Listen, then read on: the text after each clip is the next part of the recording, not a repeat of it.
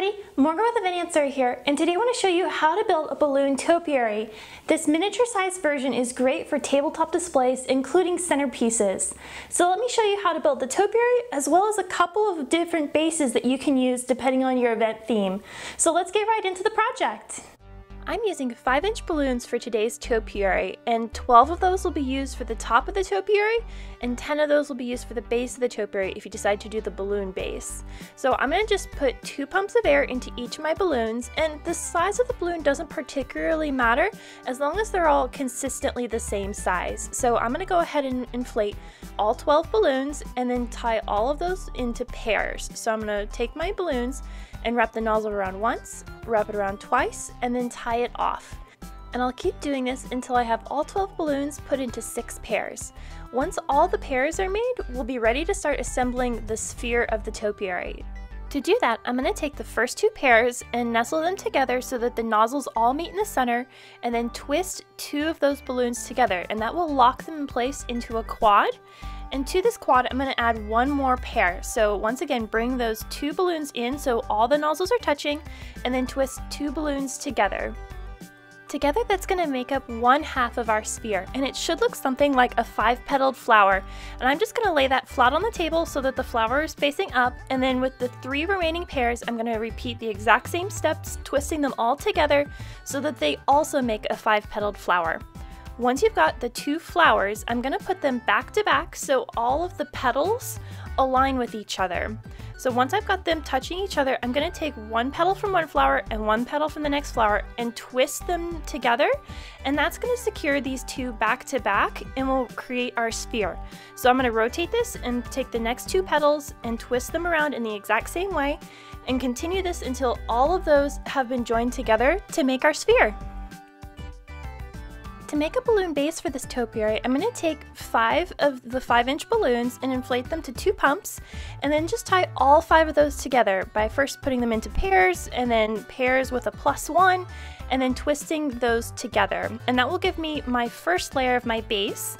And then I'm going to repeat this with the pink balloons and inflate those to slightly larger to give it a little bit of definition, and then also tie those 5 balloons together. Next, I'm going to nestle my smaller balloons on top of the larger balloons and secure the 2 together using a 260 balloon, which is that really skinny balloon you see. I've just tied it to my pink layer, and then I'm going to take that 260 and wind it between the upper layer and the lower layer, going in and out of each petal, and that's just going to secure the 2 together so that they won't come apart. So once you get to the very end, I'm just going to wrap it around a balloon a couple times, and that'll secure everything in place. The final piece to make is a base for the topiary to stand on.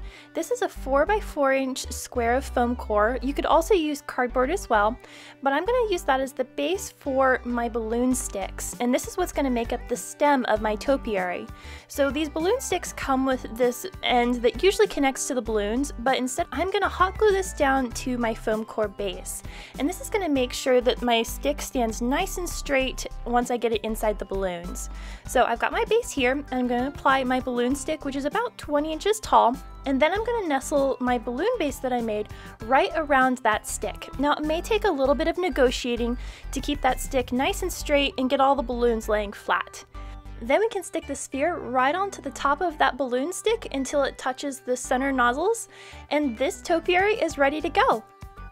There are a lot of ways you can change up the look of this topiary by changing the balloon size and color combination, but also by changing up the bases. So I've got some greenery here that I've put into an arrangement, and if you have some floral foam down in the bottom of your container, the balloon stick will go into that really easily and hold it nice and straight for you.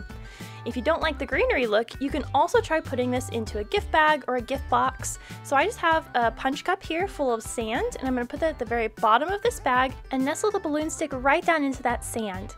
And then I'm just going to hide the mechanics of this with a little bit of fluffed up tissue paper, and this centerpiece is ready to go as well. I hope you enjoyed today's video. Something as simple as some balloons on a stick can add so much charm and elegance to your next party or event. If you enjoyed today's video, please consider subscribing. I'd love to have you join my creative community. I make all kinds of event planning, party tips, as well as decorations, balloon tutorials, and so much more to help your party dreams come true. So until the next one, you can check out some videos over here. And always remember, stay creative. See ya!